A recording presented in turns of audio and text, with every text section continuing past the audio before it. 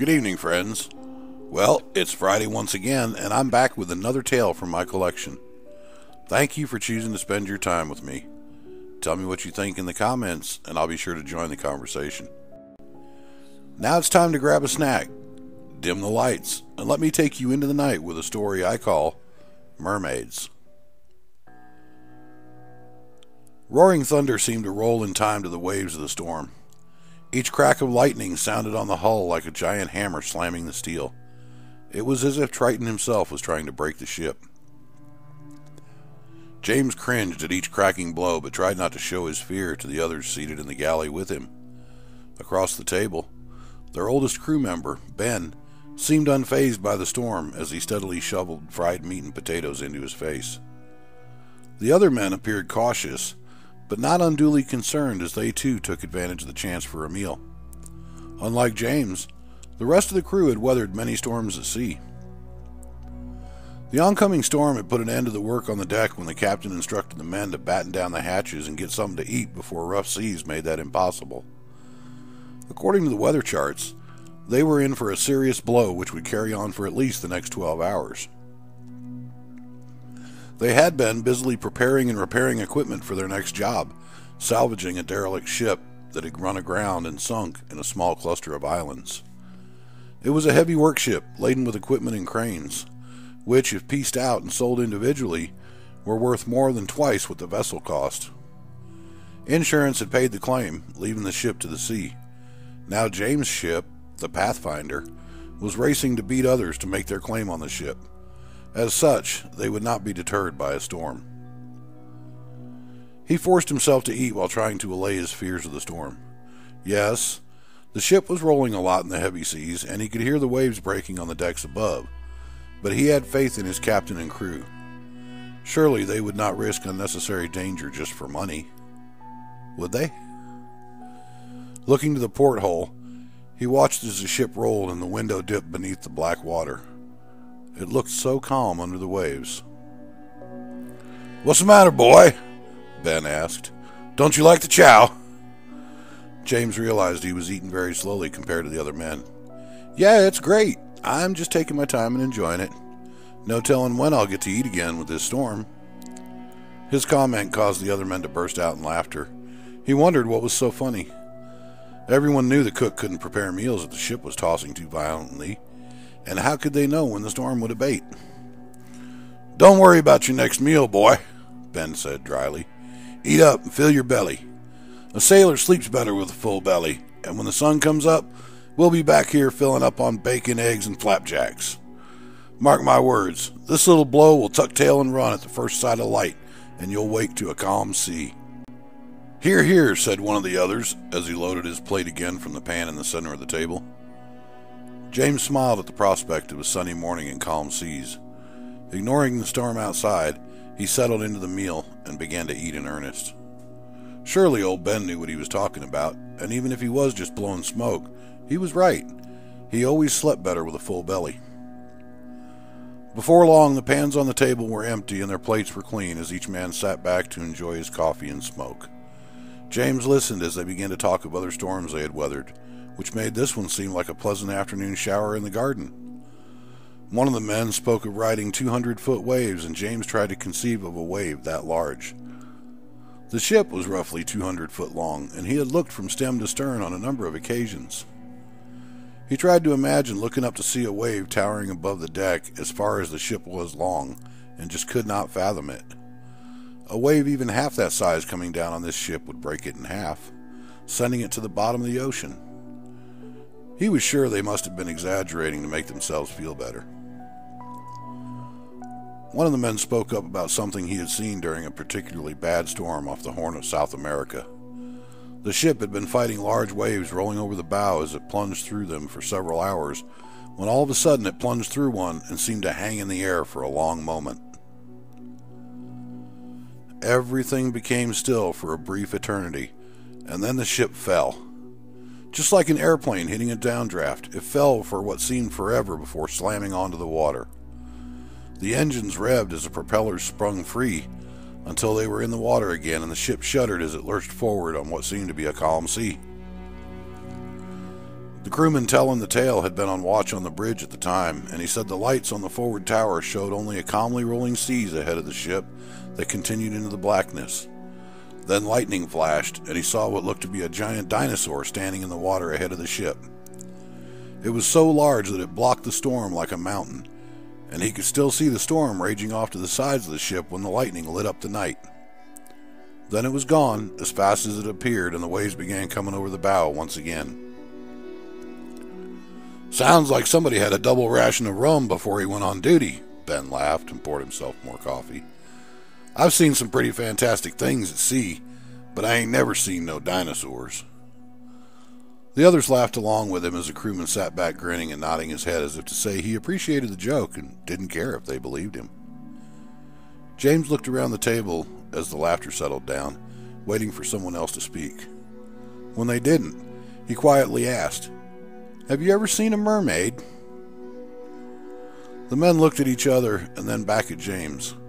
A couple of them laughed a little, but not like they had before. This seemed a little more uncomfortable, and he wondered if it was because they thought he was crazy or because they did know of mermaids. He waited to see if anyone would answer his question. From behind, the deep voice of the captain rumbled to him. "And what do you know of mermaids, young James?" James turned to see the captain standing behind him and watched as he slid into the booth next to him, grabbing a coffee cup. "Not much, sir," James replied. Sirens were strange creatures which had the lower body of a bird and the upper body of a woman. They would sing their songs to lure sailors to their deaths. Then the gods decreed a contest between the muses and the sirens, which the sirens lost. The muses plucked the feathers from the sirens as trophies, leaving them unable to fly. As such, the sirens' lower half transformed to a fishtail, and they became mermaids. The males were known as mermen, and it was thought by some that mermen were actually men who had become enchanted by mermaids and changed in order to become breeding partners. Thus women see them as enemies. Others say that mermaids did not enchant men until after all the mermen were destroyed. Viking legends tell of how they fought hard to extinguish the roving bands of mermaids that fed upon the flesh of men, as they had done as sirens. After many years of searching out and destroying these vile creatures, they thought they had killed them all. But a small band of females escaped this persecution and lived among the islands of the world in small groups. They knew they could never return to the ways of old, and it was forbidden to feast on the flesh of men, lest they be hunted again. With only females remaining of their race, they knew they would need human men to breed and continue their race.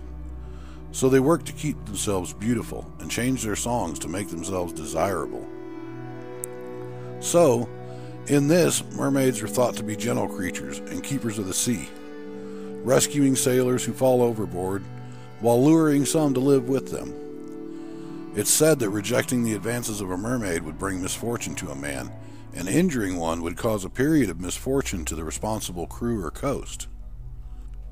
"Well, it seems you studied the mermaids, young James," the captain smiled. "I've heard tell of a place near East Cornwall called Doom Bar, a sandbar that caused shipwrecks that was formed as a result of a mermaid being shot while swimming in the harbor there. And on the Isle of Man in England, it's believed the constant fog is a result of a mermaid who was rejected." "Aye, Captain," one of the crew members spoke up. "In Outer Hebrides, Scotland, about 1830, a mermaid was seen, which sank under the water after being hit by a rock. It was a wee one, a very young lass that washed ashore in the following days and was buried." James spoke up. "Sandwood in southern United Kingdom was once known as the land of mermaids because of the number of sightings. There are a lot of stories, but I've never seen a mermaid and don't know any man who has. That's why I ask." "I've seen one," Ben spoke up. His tone seemed harsh, as if the idea of mermaids put a bad taste in his mouth. "A nasty bunch, the lot of them. You'd be well advised, young master, to steer clear if you ever see one." James started to inquire further of Ben, but the old man stood up. "With your permission, Captain," he raised his hand in salute, "I'd like to climb in my rack now, if that's okay." "Very well," the captain said. "Good night, Ben." The men said goodnight to Ben, and some of them excused themselves to follow suit, leaving only James, the captain, and several others. The remaining men were playing cards. James slid a little further around the booth and poured himself another cup of coffee. He was lost in thought about what had been said of mermaids. He wondered what had happened to Ben that made him say the things he had, but held out no hope of finding out, as the old man seemed to dislike the subject. He finished his coffee, excused himself, and went to find his rack. He fell asleep as soon as his head hit the pillow, not even aware that the storm had actually gotten worse.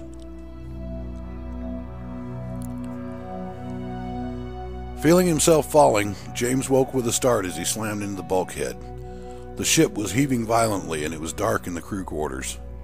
Somewhere in the distance, he could hear men shouting and the sound of the ship's bell clanging loudly. He scrambled to find his boots and pull them on. Then, grabbing his jacket, he felt his way through the darkness to the hatch as he pulled it on and went to see what was happening. Pulling the hatch open, he was immediately hit in the face with a spray of water. His seaman training took over, and he instinctively turned to dog the hatch behind him to seal off the compartment. More water sprayed him, and he looked up to see a ragged tear in the deck above him, where waves were crashing over the deck. He followed the sounds of the other men's voices and found several of the crew working furiously to weld metal plates over a torn seam in the hull. One of the men was struggling to hold a plate in place while another welded, and he rushed over to assist. The metal was cold and wet. "What happened?" he asked, turning his face away from the bright welding arc. "Rogue wave hit the ship from the side and bent her like a bow," the man said. "When she straightened back, the seam tore." James struggled with the other man to keep the iron plate still while another welded it. He knew the welds would break if they were moved before cooling sufficiently to harden in place. His eyes traveled down to the deck at his feet. He could see through a gap between the deck and the outer hull to the deck below, where other men were also putting plates on this seam. How far down did the tear go, he wondered. The welder finished along one side and pushed James over so he could continue the weld along the top of the plate and down the other side. He stepped back to watch, wondering what else he could do. The ship was heaving violently up and down as it rode the waves.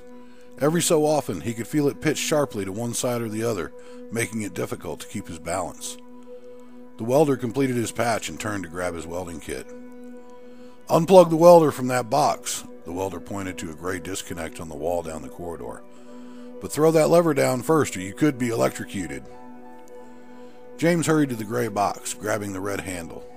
He pulled it down and saw the red light go out. He twisted the plug and released it, and began coiling the cable over his arm as he made his way back to the welder. "Come on, bring that cable with you," the welder said, and handed him the other end of the cable. Then he turned to head up on the deck to close the tear there. They moved quickly to the companionway and ascended to the deck. Stepping out of the hatch, James found himself in darkness with sea spray stinging his face again. He paused momentarily to allow his eyes to adjust and followed the welder forward toward the port side foredeck. As the third man laid a strip of steel across the broken seam on the deck, the welder plugged in his welder and directed James to plug the other end of the cable into a deck service disconnect near the bow. He quickly unrolled the cable and stretched it to the outlet. Plugging it in, he twisted to lock it in, turned on the disconnect, and went back to the other men. With nothing more to do until the welding was complete, he took a moment to look out at the storm.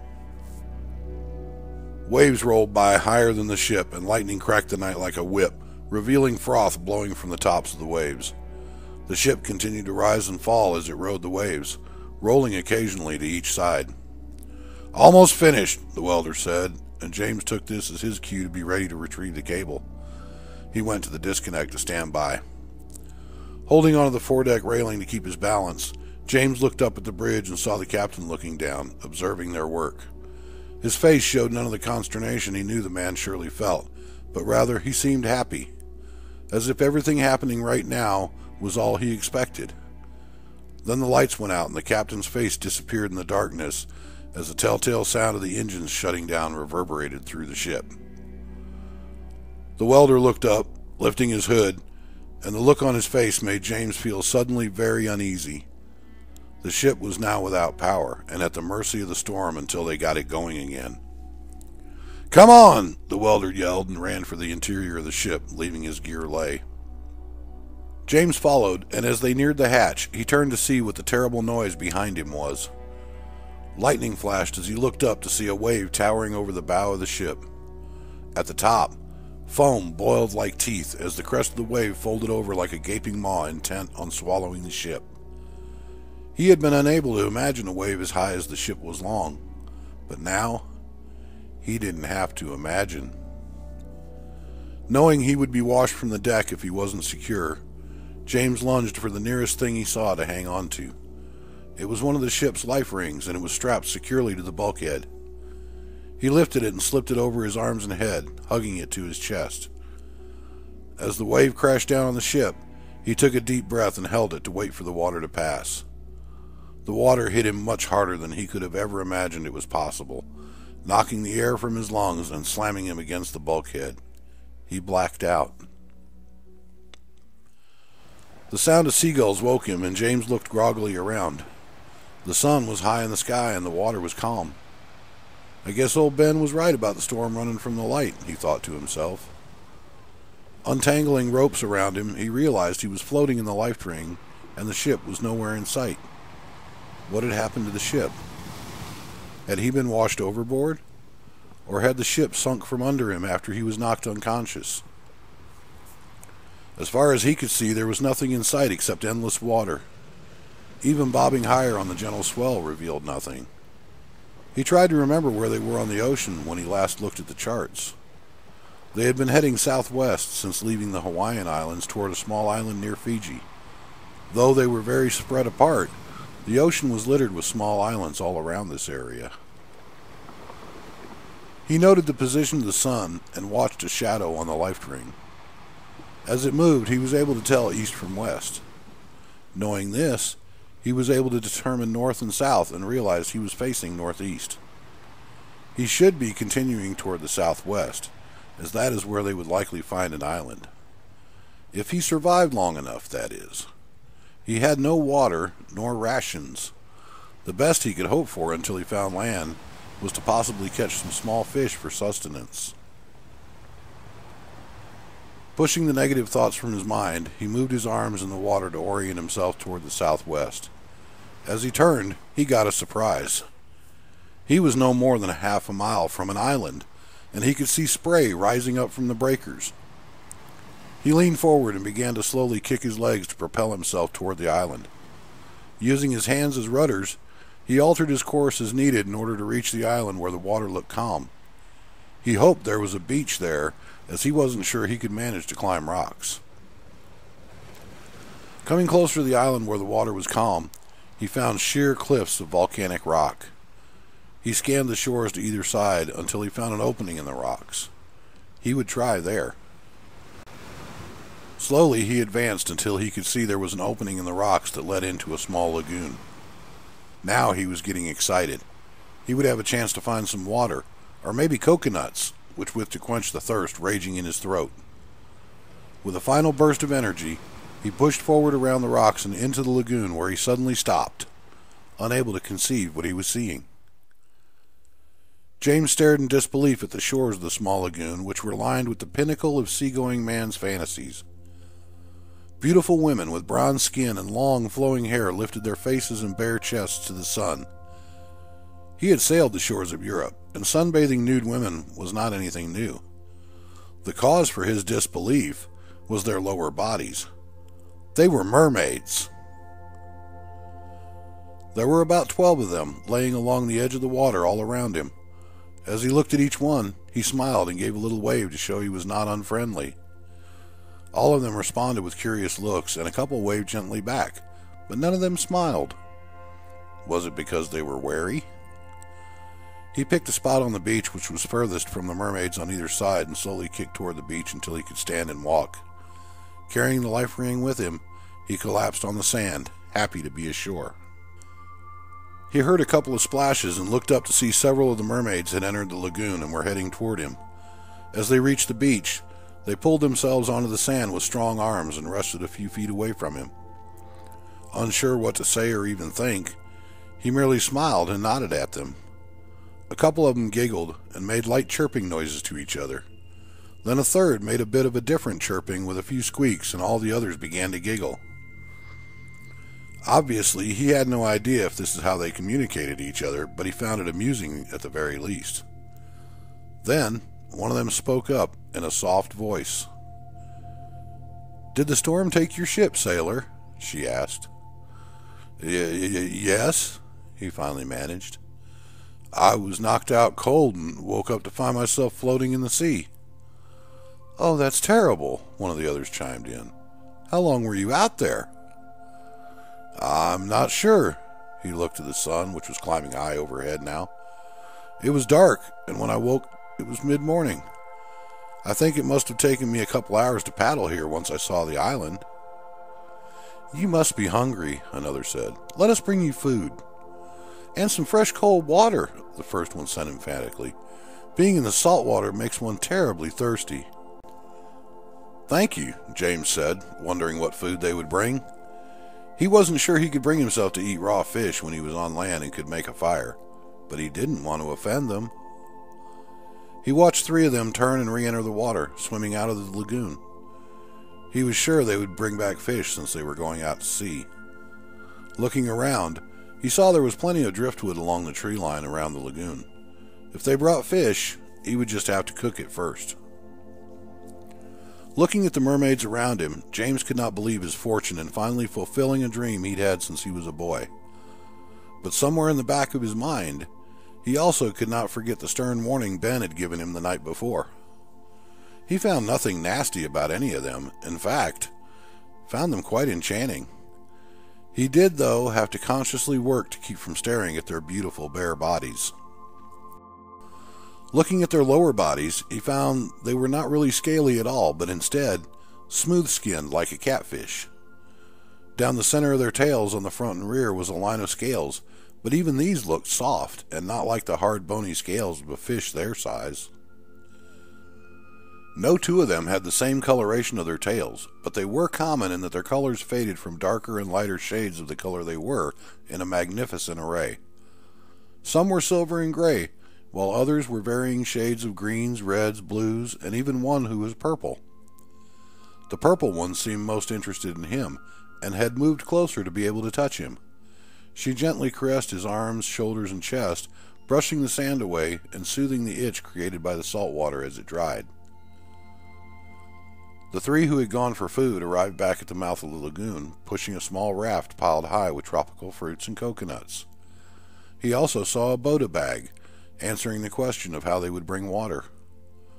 As they pushed the raft to the beach where he sat, the others from around the lagoon began to leave their positions and gather around him. They formed a line from the raft to the group and began handing the food and drink to one another until it was piled all around him. James knew there was no way he could eat and drink all that was brought, but was grateful for their generosity nonetheless. Then came a rush of mixed emotions as they began to eat while offering some to him. He was embarrassed at thinking it was all for him, and at the same time honored, as it seemed he was a guest joining them for a meal. He smiled broadly as the purple one sitting closest to him, whom he'd begun to think of as Violet, drank from a bag of water and then offered it to him. Then she bit from a very juicy piece of fruit and held it out for him to eat from. When he bit into it, he heard the others begin to giggle and looked around to see sparkling eyes peering at him over the food they ate. This continued on until they had all eaten their fill and laid back in the cool evening light to rest. Violet lay closely next to him, resting her head on his upper arm. He couldn't remember the last time a girl wanted to be close to him, and dozed off with a full belly and happy heart. His last thought before drifting off to sleep was of the ship and the men thereon. Had the ship survived and he was merely lost at sea, or was he the only survivor? James woke to the feeling of a hand rubbing his chest. He remained still for a moment, looking up at the stars, enjoying the feeling.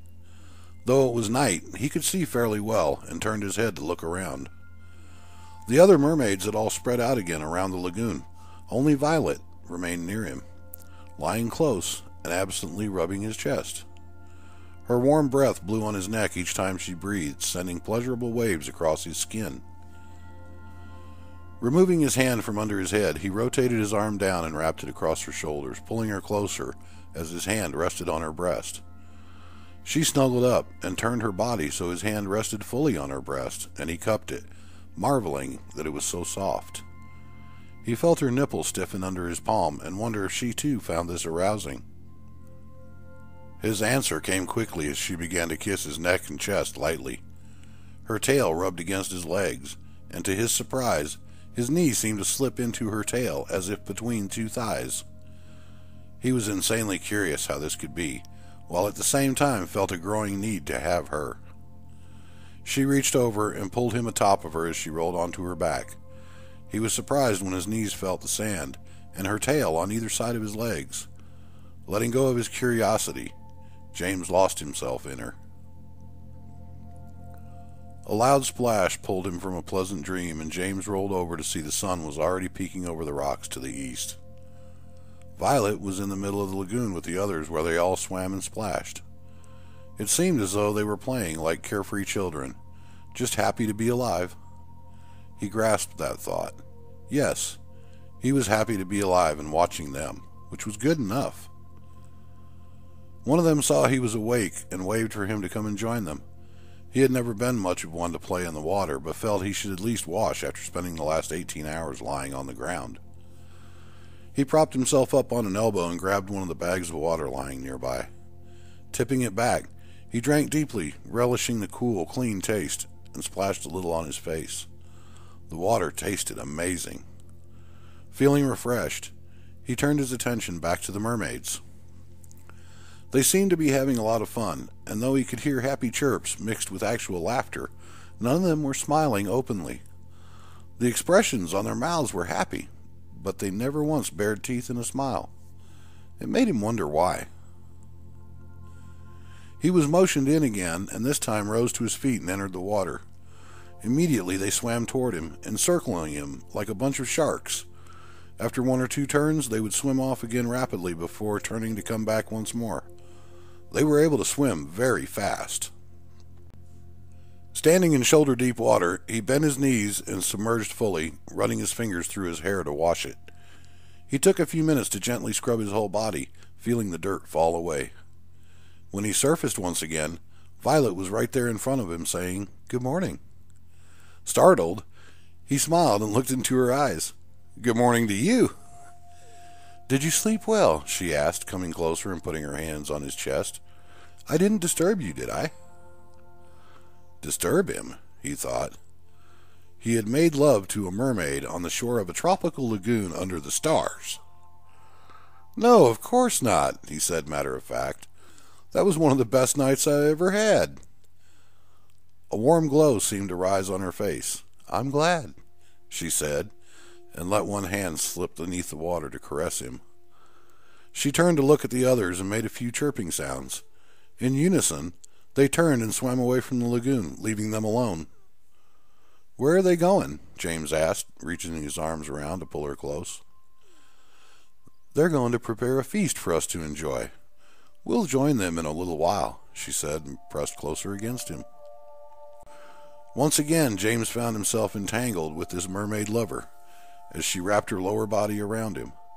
They floated lazily together for a few minutes until he felt his back coming to rest on the beach at the edge of the water. She rolled under him, kissing his neck and chest as he propped himself on his hands above her. For a short while, they were lost in each other, and James could not fathom the intensity that they shared. At some points, he worried he may hurt her, but she met him in return. When it was over, he rolled to the side, panting. He looked down to see just how they had been able to come together, and found that her tail was split from her hips, down along the lines of scales he had first noticed. Inside, her skin looked very much human, and even her lady parts looked normal. The only difference between her and a woman that he could see was the lack of evident knees and feet. He watched as the two halves of her tail came together, and the scale line interlinked to lock the halves together as one appendage. They rested together for a short while before she pushed herself backwards into the water and beckoned him to follow. He complied and swam to the opening of the lagoon with her, where she took his hand. "Where we're going can only be accessed underwater. I can breathe underwater because of my gills. She turned her head and pointed to her neck behind her ears, making him wonder how he hadn't noticed before. If you feel you can no longer hold your breath, squeeze my hand and I'll stop and breathe for you. Just exhale through your mouth, and when I press my lips to yours, you can breathe in. Don't be afraid.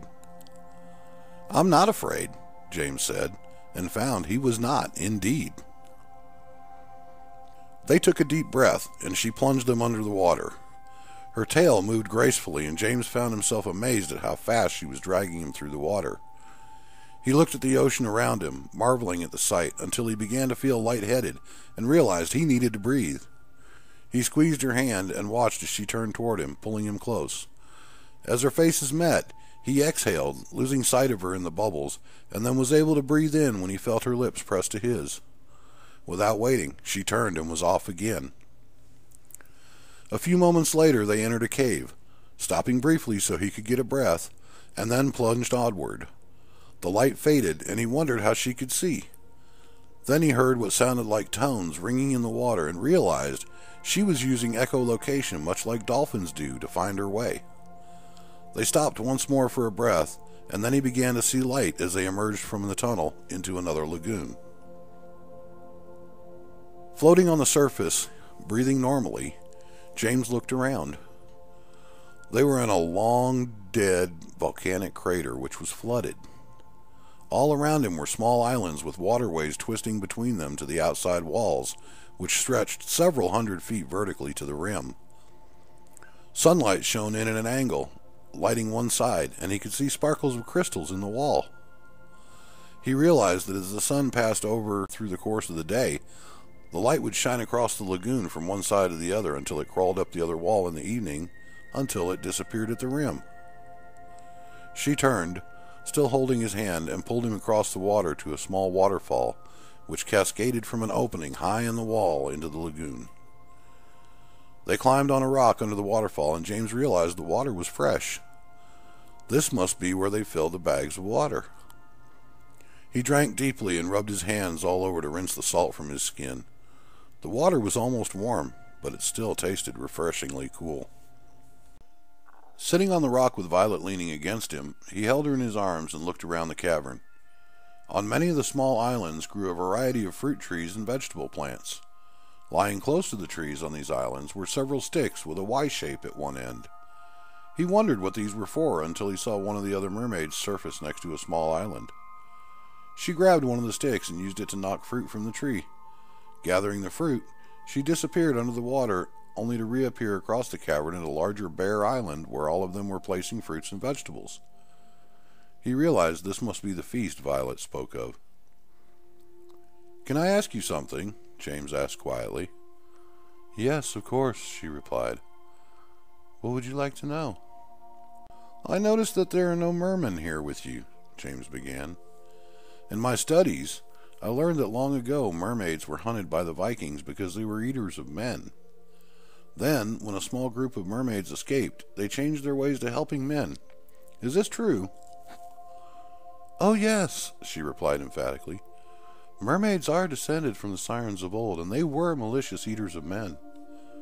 Their song would drive men mad, making them crash their ships on rocks, so they could partake of human flesh. When mermaids evolved from them, they still craved the flesh of men, but it was the mermen who hunted men. After being hunted, mermaids forbade the hunting of men, but the mermen refused to follow. Lest we be hunted again, mermaids do not suffer a male child to live." James was pleased to know that he had learned correctly.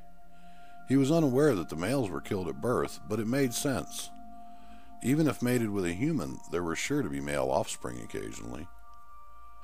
"I've also noticed that all of you appear very young. Are there any old mermaids?" he asked. She looked at him with sparkling eyes.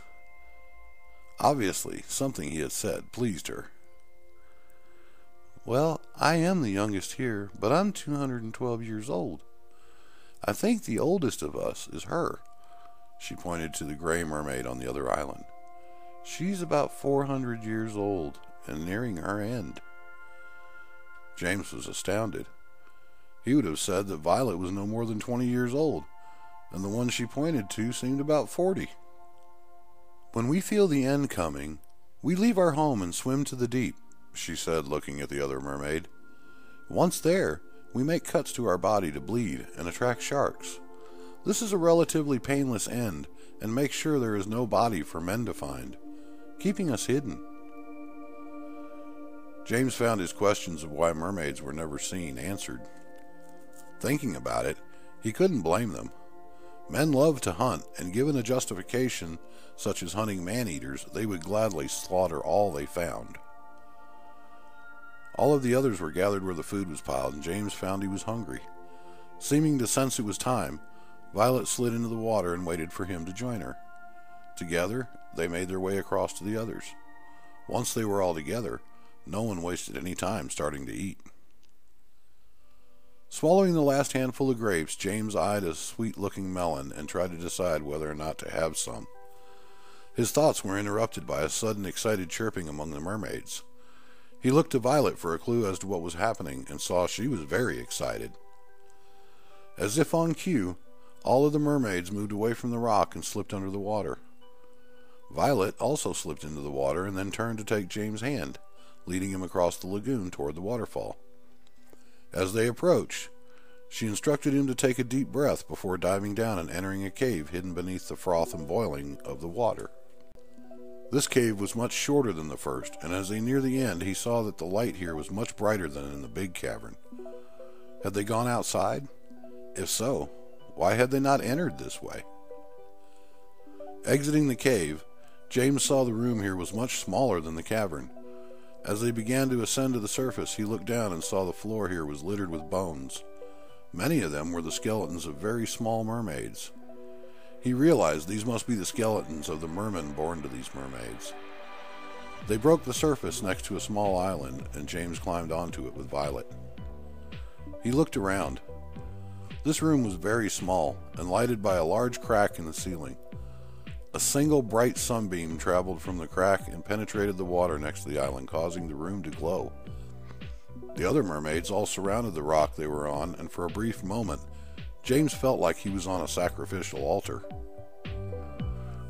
"Thank you, James," Violet said, moving closer to him. "I have the new life you gave me growing in my belly now. I could sense the changes in my body while we were eating. Soon, I will give birth." "That's great," James said, smiling. "How long does a mermaid pregnancy last? When will I be able to see my child?" For a brief moment, Violet's face became very sad, and he wondered why. A vision of the bones he saw on the floor below flashed in his mind, and some of them had been human. He could not recall seeing any mermaid tails on the adult-sized skeletons. He looked over the side and down into the glowing water. The adult skeletons he could see all had legs and feet. Then it occurred to him that mermaids could not suffer a male to live. But he wasn't a merman, he was human. He looked to Violet with full realization in his eyes, and another of his questions was answered as he looked at all the mermaids around him. They were all smiling, and the sight filled him with terror. Their lips stretched overly wide for a human smile, and all of them had mouths full of razor-sharp teeth like a shark or a piranha. Violet leaned forward to kiss him gently, and then kissed his neck. As her teeth sunk into him, tearing his throat out, a thought came to him through the fog of pain. Old Ben was right again. Well, what'd y'all think about that one? Yeah, I spent a lot of time on the ocean. I've never seen a mermaid. Don't know that I want to. Alright, y'all, I hope you enjoyed that. I'll be back next Friday with another tale, and we'll get back to it. Until then, sleep well.